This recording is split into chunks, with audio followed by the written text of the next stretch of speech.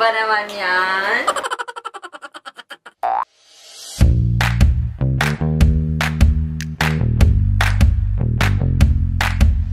Hello guys! So, by the way, I am Julie. And this is going to be my first ever vlog. And it's going to be the baby girl haul. Actually, aspiring vlogger talaga ako, pero wala akong maisip na idea kung ano yung iba-vlog ko. But this time, since first time ko magiging mommy, feeling ko ito na lang yung iba-vlog ko. So, let's start! So, first, let's do the clothing haul. Ito yung mga damit na nabili ko na for my baby. By the way, it's a girl. And we revealed her gender last September 2 during my 22nd week ata. So, yeah, first baby ko siya. Say hi to them, Calilah. Hi! Unang ipapakita ko sa inyo kasi bumili ako ng mga damit from Baclaran and from SM also. So, let's start with the SM na mga nabili ko. Ang cute niya. Isa romper siya. Tapos, actually set to wear onesie and bib. Yan. Ganyan siya. So, pag binili mo siya, nakaganyan na siya. Yan. So, it's super cute. And I bought this for $599.75 from the brand Pure. We bought it from SM MOA. And sobrang cute kasi ng tela. Kaya sobrang nagustuhan ko. As a mom, kasi as a first-time mom, ako talaga, ang tinitingnan ko talaga is the quality of the fabric. Gusto ko malambot siya, and kapag sinuot ni baby, hindi siya mai-irritate. Lalo na pag natutulog, kasi diba, usually kapag baby, lalo na newborn, they always sleep. Kaya, mas maganda, lahat ng damit nila is comfortable sila. So, kailangan smooth lang, and ayun na nga. So, ayan. Although, yung sa labas niya kasi, yung print kasi niya, medyo hindi siya smooth. Pero, pagdating naman sa loob, syempre ito yung importante dyan eh, yung kakapit sa balat ni baby. Pagdating naman sa likod, ano naman siya eh, smooth, very smooth siya. Hindi ko pa ito nalalabhan, pero I believe kapag nalabhan ko siya, mas mag-smoothen pa yung fabric niya. So, meron din ako nabili. Sleeveless naman siya na onesies. Ayan, super cute. This is from the brand #0 to 3 months. Medyo matagal. Sana, kung hindi bilis lumaki si baby, medyo matagal-tagal pa siya magagamit. Tapos, ito, ang nakalagay sa shirt niya is Shine On Little One. Super cute. Pang baby talaga. This one, sabi niya, Happy Day. Ang cute, no? Actually, as ako din talaga, as a mom, mas prefer ko yung mga damit ni baby na light lang yung color. And as much as possible, I want to avoid yung mga dark color kasi pag baby, mas maganda silang tingin kapag light lang yung suot nila, ganyan. Kasi, the most important thing that moms have to remember is yung mga dumi, diba? Syempre pag baby, mga daling madumihan, o kaya may mga langgam.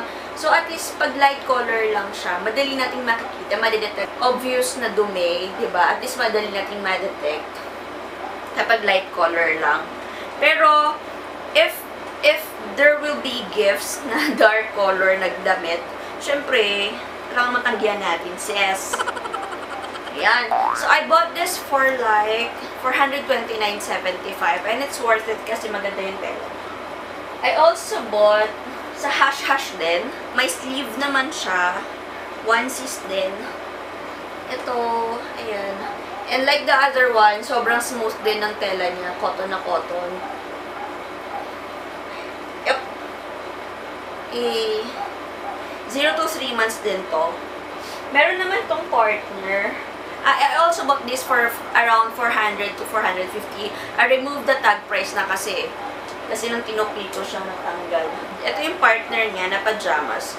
0 to 3 months din to from the brand ##. So, nai-imagine ko na si baby pag suot niya na to na super cute, super linis, diba? I bought it for like 400 to 450 din. Aside from those na damit, nakabili din ako ng mga damit na yung mga baru-baruan. Kasi ako talaga, syempre pag first time wala kang idea, diba? So, I have watched several vlogs ng pang-newborn na essentials. And mostly talaga, nare-recommend nila to buy this baru-baruan. So, pero ang binili ko lang, 3 pieces lang. 3 pieces lang. Yung sleeveless, from New Baby siya, size small. And I also bought this. Long sleeve naman siya. The thing that I really love about New Baby, kasi yung fabric nila, super smooth din. And na-compare ko siya from other brands na mura. And ito yung pinaka talagang malambot talaga. So, I love it. And super mura lang siya, like 200. Ito ata parang around 250. Kasi long sleeve siya. Pero yung iba, like yung itong sleeveless, parang nasa 220. Kasi naka-less siya ng 10%. So, I suggest to you guys na kapag bibili kayo ng mga ganito, tapos gusto niyo sa SM bumili, magpunta na lang kayo sa New Baby. This is not a sponsored video, by the way, since this is just my first vlog. And may ka-partner to, yung long sleeves, bumili din na. Actually, yung long sleeves pala, guys. Ito yung pinakauna kong nabili for my baby. Kasama nitong pajama. Ayan. Ito din pajama from New Baby. Super smooth niya. Super ganda ng fabric niya. Nabili ko siya for, I think, parang ganun din, mga 200 plus din kasi nakasale siya. Tapos, nakabili din ako from New Baby ng shorts. Kasi may nagsuggest sa akin na friend na sabi niya, kung bibili daw ako, mas damihan ko daw na shorts kasi pag lumaki siya, mas masusuot niya pa yung shorts. Unlike sa PJs. So, ayun, bumili din ako ng shorts. Pero in fairness, diba? Totoo naman parang kasi pag shorts, pwede may isip lang siya. So, pag malaki na siya, masusuot niya pa rin to. Alam mo, super talaga. As in, gusto ko talaga yung fabric talaga ng New Baby. Malambot siya. In fairness, hindi ko pa ito nalalabhan, pero maganda na siya. Lambot na siya. So, ang price niya is ganun din, around 200 plus. Ang init. Tabahan natin yung aircon. Wait lang, guys. Latik na tayo. Hindi ko lang magiging okay itong vlog ko, pero super first time ko siyang ginawa. Nag-bake up pa ako. Nag-effort pa ako.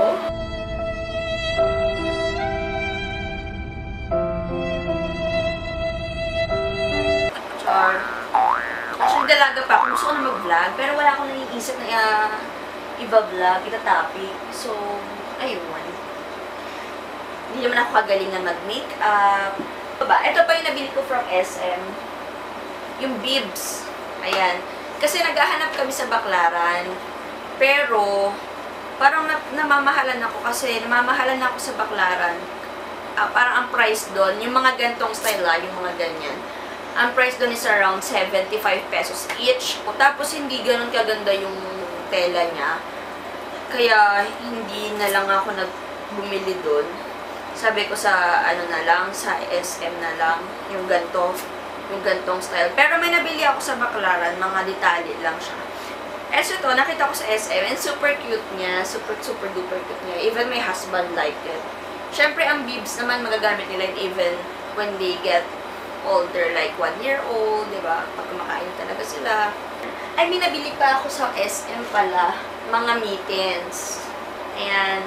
6 pairs yung nabili ko sa SM. Tapos, yung 3 pairs, parang lang siya, 100 plus something lang siya. So, bumili ako nito. Bumili din ako ng booties. Ayan, ito yung booties niya. Nakalimutan ko na kung saan ko siya binili. Pero mura lang. Ito daw yung pinakamura na brand dun sa department store. Kaya dun ako nagpunta. Tapos, nakabili din ako ng ganito. Set na siya. And may hat na din. Ito din yung isa sa mga pinakauna kong binili for baby. Ito, meron na siyang Meron na siyang hat na super cutie na merong ears, something like that. And meron siyang booties na may ribbon. And the mittens. Ang ganda lang ng tela niya kasi makapal siya. Tapos pwedeng panlamig talaga. Eh since nanganak ako mga around December or January 1 ang due date ko, so mga anak ako, taglamig na yon. Nag-cut yung video, sumuko na siya sa akin. So nakalimutan ko kung anong brand to eh. Pero yun, basta pag pumunta kayo ng department store, siguro tanongin nyo lang wala yung murang brand, tas i-direct na lang kayo dun ng sales lady. I'm sorry guys. So meron din ako nabili for baby. Ito rin isa sa mga nasa listahan ko. Comb and baby brush. Set na siya from Mom and Baby Company. This is for $159.75. Meron doon mga set na talaga, yung as in isang set na talaga, may nail cutter, merong nasal aspirator. Pero mas nagustuhan ko lang to kasi, ewan ko ba, parang mas trip ko to, at saka mas namurahan ako. Kasi yung may inaalok sa akin na set na parang around 1,000 plus, so hindi ko naman siya afford. So dito na lang ako. And nakabili din ako, hindi siya same brand. The First Years, no, Baby Company din to. Tama ba? Yeah, from Baby Company. It's $129.75. It's nasal aspirator. Ito talaga, yung isa sa mga na-lista ko talaga na sabi nga ng ibang mommies is essential thing for the baby. So, binili ko talaga siya. Kailangan. Actually, hinahanap ko yung mayroong straw. Yung nakikita ko kasi yung ganun eh. Pero, nung nagtanong ako, walang ganun. So, ito lang yung nirecommend nila sa akin. Kaya ito lang yung nakuha ko. Pero, plan ko pa rin maghanap ng mayroong straw para sipsipin ng mommy or ng daddy. Para mas okay siya. Ano siya? Pee protector. I bought it for like $189.75. Ito, alam ko na magiging very useful to. Especially kapag natutulog sa katabi namin si mommy, si baby. Tapos, kapag papalitan ko siya ng diaper, for sure, ano siya, very useful.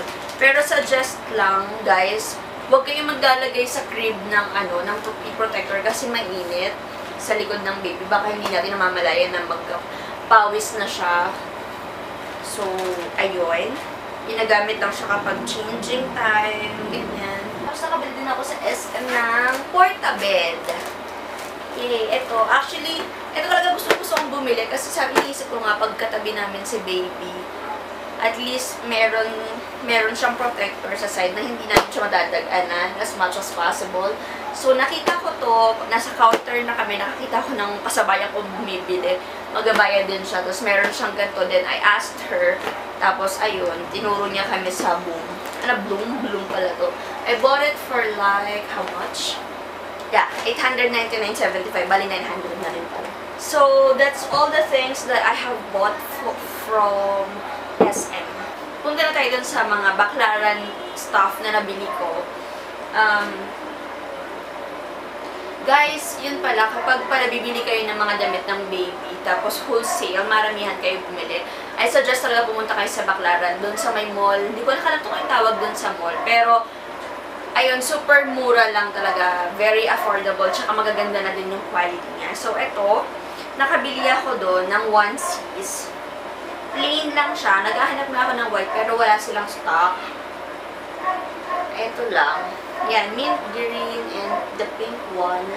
Plain lang siya. Tapos, super cotton na siya. I bought it for like 180 pesos for the two of them na. So, imagine, 180, so 90 pesos isa lang siya. Tapos, napakaganda na din ng tela niya. Tapos, nakabili din ako nito. Ito medyo manipis, pero okay na din kasi pwede na rin siyang gamitin ni baby pag morning kapag mainit. Ganon din yung price niya, 180 pesos for 2. Ayan, malambot na siya. Ayan, so aside from those onesies, nakabili din ako sa Baclaran ng shorts. Ito talaga, na-amaze talaga ako kasi super mura niya talaga. Mababa yung bra, sorry. Super mura niya talaga, 150 lang for 6 pieces. Tapos, aside from that, sa palengke naman, kasi since nga mali yung bili ko nung Instead of jacket yung bibilhin ko talaga dapat, ang bibilhin ko is, overall siya. Yung nakalagay sa listahan ko. So, 3 pieces of that. Pero, ang nabigay sa akin, jacket. So, nagkamali ako. Pero, yun. So, sa palengke, dyan lang sa palengke sa amin. Ito, bumili ako. Tingnan niyo naman, guys. Napaka-cute. Hello Kitty. Hello Kitty, Mickey Mouse. 150 ko siya nabili. Tapos, dalawa na yung binili ko. At this is the other one. Wala na kasi silang ibang style, napuntahan ko doon. So, sinaga ako na to. Pantulog. Ako kasi, doon din sa mga napapanood kong vlogs, mas gusto ng mga mommies na ganito yung pantulog nila kasi mas safe, tsaka mas parang nakabalot si baby. Ito, napili ko sa Baclaran, bib. Kasi kakahanap ko ng mga bibs na de-button, tsaka or snap lang. Wala akong makita talaga. Ito, nabili ko parang 200 plus. 200 plus for 1 dozen siya. Tapos plain lang yung kinuha ko kasi wala lang, gusto ko lang. Tapos nabili ko din sa Baclaran itong towels. Isang white, tsaka isang pink. The pink one is meow meow. Meow. The white one is cuddle bear. Ito pala guys, nabili ko siya for 120 ata. 120 isa. So, dalawa yung binili ko. Tapos, ito naman, set na siya. Nabili ko siya for 250. Ay, ito ata parang 150 each yung towel.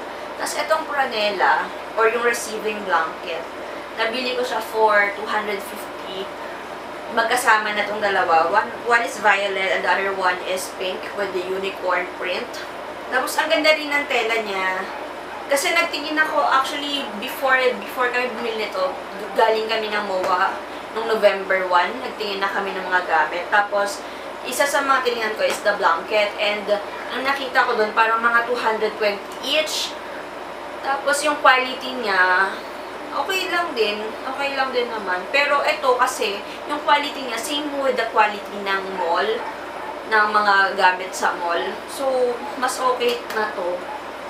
Kung practical ma'am ka ha, tsaka kung medyo nagtitipid ka, I suggest talaga bumili ka na lang sa Baclaran kasi magaganda naman yung quality nila, tapos mura pa.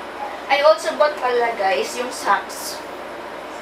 Tingnan yung cute niya. Actually sa bangketa ko nga lang ito binili. Isang pares ko lang yung binili ko kasi gusto kong sanang bumili sa mall para medyo masikip yung mga tela niya. Kasi Ako personally, pag bumibili ako ng medyas sa palengke, talagang mabilis siyang malus. So, hindi ko trip bumili ng ganito sa palengke or sa Baclaran. Pero, let's see kung okay naman siya. Tapos, ito rin, nakabili din ako. Ito guys, super mura lang. 50 pesos lang. 3 pairs na, diba? Biruin mo. Magreklamo ka pa ba? So, kahit mag-loose siya, at least hindi ka naman maghihinayang sa 50 pesos mo. So, ayan, 3 pairs na siya. Tapos, ang cute pa ng kulay, kaya binili ko na rin. Ito lang yung binili kong socks. Konti pa lang, kasi mamimili pa rin ako pag itong December. I think that's all that I have bought from Baclaran. So, let's proceed with diapers. Ito from Lazada, yung mga nabili ko from Lazada. Ito, nakabili ako ng Lazada. Remember yung 11/11 sale nila nung November 11? Ito yun, nabili ko siya for, dalawa na siya, 80 pieces. Hindi pa. Nabili ko siya for 280 plus. Tapos, with 50 pesos delivery charge. So, ang binayaran ko, 330 pesos. Pero, biruin mo, 330 pesos for 80 pieces ng diapers. Diba, laking tipid na nun. Hindi ko lang kasi din alam kung magkano yung mall price niya. Pero, for me, mura na yung 330 pesos for 80 pesos. For 80 pieces na diapers. I also bought baby laundry detergent from Lazada as well during the 11/11 sale. It's from Smart Steps. Tapos, 900 grams siya. Tapos, set of 3 na siya. Set of 3 na siya. Nabili ko siya for 297, I think. Tapos, with delivery charge, 50 peso. Delivery charge na 50 pesos. So, overall, parang 300 something binayaran ko. Tayo na lang magkwenta, guys. 300 something yung binayaran ko. Pero hindi yun. Parang almost 3 kilos na siya. Pero diba, napakatipid. Tapos hindi pala ako pumili ng liquid. Diba merong mga liquid na detergent? Hindi ko siya pinili kasi mas parang feeling ko mas okay yung powder. Feeling ko lang naman. So yun, bumili na rin ako na pala ng Orocan for my baby. Parang feeling ko nga hindi kasya yung ibang gamit niya dyan. Pero we'll see. Tapos, etong mga comforters to eh. This one, bigay lang to sa akin, ng ate ng husband ko. And the other one, yung nasa back, from childcare siya. Pero binili ko siya sa friend ko. Ayun, super, nakabili na rin pala ako sa SM ng bathtub. Worth 380 pesos siya. Super simple lang yung binili ko. I-post ko na lang sa somewhere here yung picture, tapos super simple lang siya, basic bathtub lang. So for now, that's it guys. I hope you like my video, my first ever video, and sana supportahan nyo ako sa pag-vlog ko since very aspiring vlogger talaga ako. And next time, titingnan ko kung ano pa yung mga pwede nating gawing vlog. And if you like this video, please subscribe and like it. And ayun, follow nyo ko. Follow me on Instagram. This is Julie Ans. Yun. At this is Julie Ans. And on Facebook, Julie Ans Septimo Ihap. So, that's it for today, guys. Sana gustuhan nyo and sana nakatulong ako sa inyo. Lalo na sa mga first-time mommies. Thank you so much. Bye!